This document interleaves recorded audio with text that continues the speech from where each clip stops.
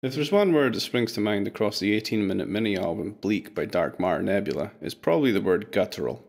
Guttural in the sense that the sounds you're hearing are often unpleasant when taken in isolation, but they combine together in such a way that it creates something oddly unique and stronger than any individual element. Of course, there's more that can be said about the album across its modest 8-song track listing.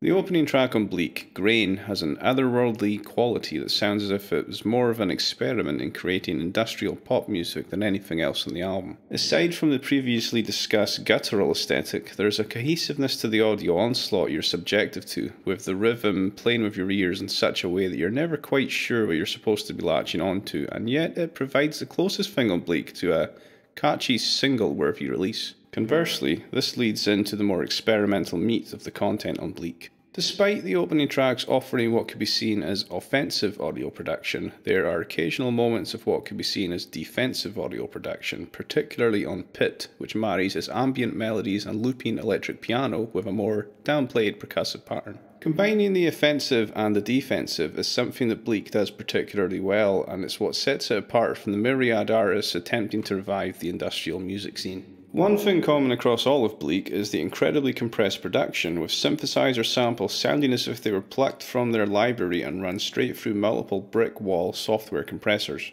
Perhaps I'm wrong here, but the production seems very clean for what's essentially an industrial noise experiment. You would be underselling Bleak by writing it off as such though.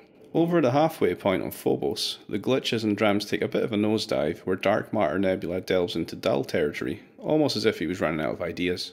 From this point on though, Bleak enters what I feel is the main reason to get through the album. The following track, Untied, combines the surrealist qualities of the more experimental moments of the first 4 tracks with an uneasy set of drum loops and patterns that always keep the listener guessing. Here we have the album's strongest qualities, the combination of the offensive and the defensive, working often in perfect harmony to carry the listener to a worthwhile experience. Even when DarkMatterNebula is trying to shock the listener by upending expectations, it's worth knowing that the more lush and largely unprocessed synths behind the noise in the drums are more often than not what keeps me coming back. Despite the harshness, it's the more softened moments that the listener is likely to remember. Of course, this could be intentional, but I'm not so sure. When I've interacted with DarkMatterNebula, he seems to feign that a lot of his music came to him by accident and he doesn't really know what he's doing.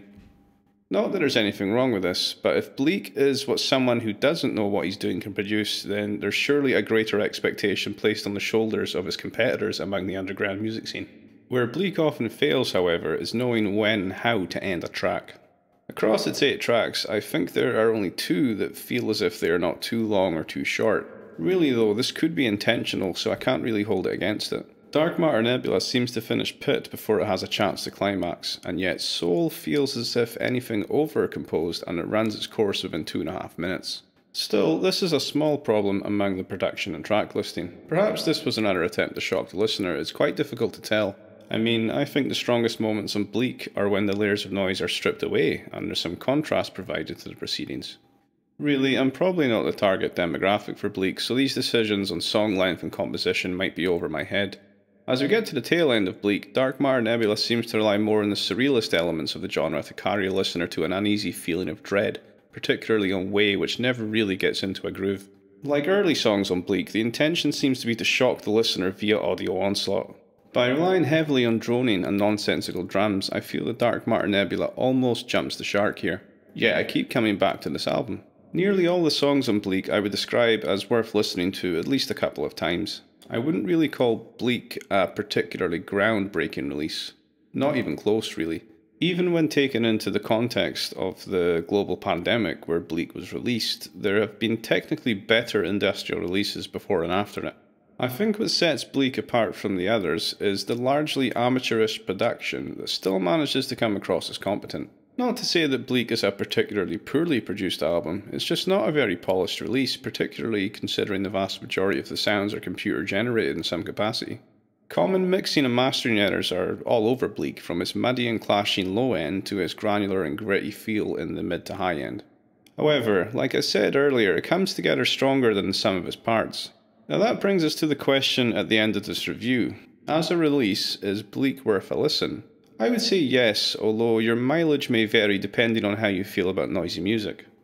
Like other industrial releases in the last 10 years or so, it's almost ironic that the less noisy elements are what makes it interesting by contrasting heavily with the industrial backdrop.